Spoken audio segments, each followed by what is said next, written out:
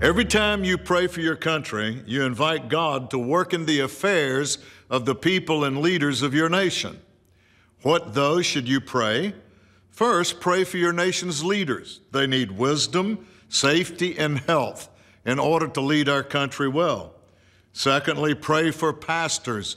Pray that they have wisdom to lead their churches well, and pray that they would know that God loves them. Thirdly, pray for the people in your nation. Pray that they would know how much God values them. Pray that they would value relationships over being right and unity over divisiveness. Inviting God into a country is valuable, so go ahead and do it today. I'm Mac Hammond. This is the Winner's Minute.